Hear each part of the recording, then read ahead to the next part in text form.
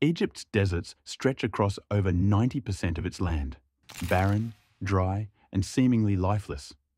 But what if this vast emptiness could be transformed? What if billions of tons of water could turn sand into farmland? In the past decades, Egypt has undertaken some of the most ambitious water projects in the world, redirecting massive amounts of fresh water into the desert.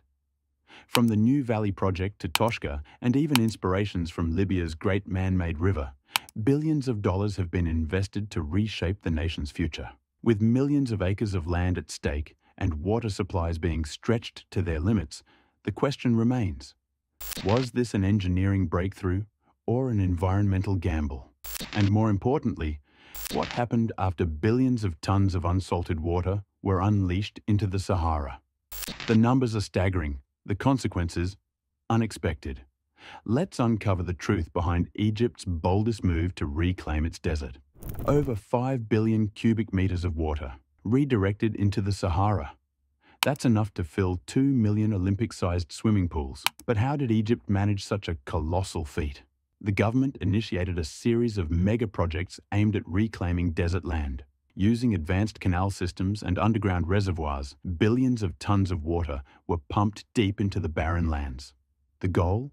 To create over 1.5 million acres of fertile land from nothing but sand. Massive pipelines stretching hundreds of kilometers were laid down, and satellite imagery captured the transformation as patches of green began appearing in the desert. But with such enormous amounts of water involved, questions arose. Was this sustainable? Some experts warned that rapid water consumption could strain Egypt's limited water resources.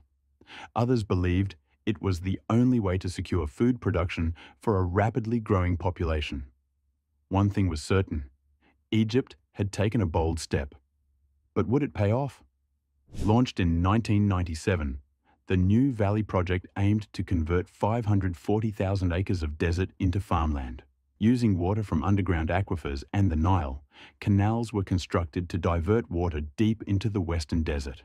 So far, over 200,000 acres have been successfully cultivated, producing crops like wheat, corn, and vegetables. The project also created thousands of jobs, supporting Egypt's agricultural expansion.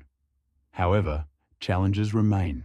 The underground water supply is finite, and maintaining irrigation in such harsh conditions requires massive investment.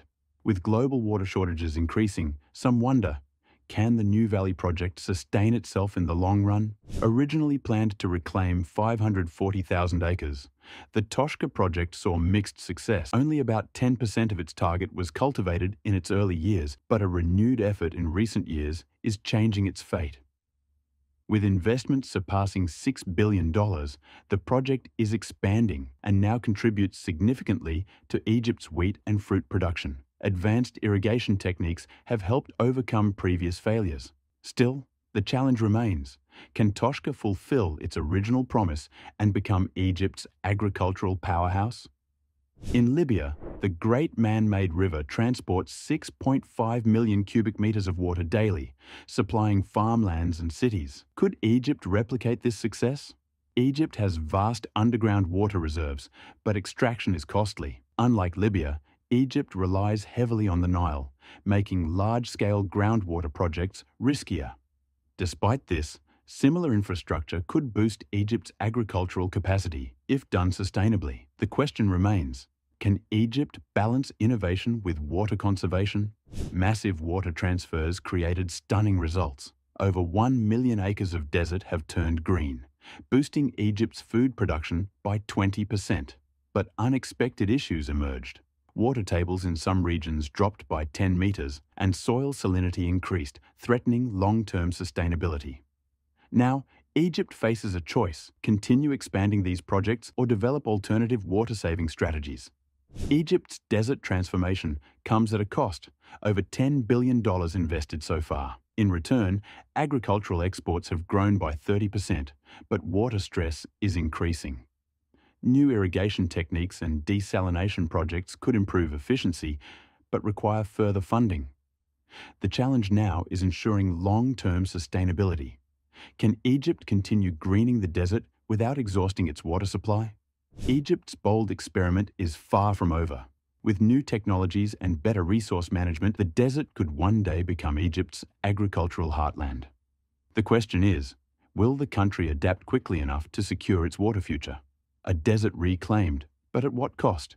Egypt's projects are engineering marvels, yet water scarcity remains a threat. Was this a revolutionary step toward food security or an unsustainable gamble? Only time will tell if Egypt's vision of a green desert can truly last.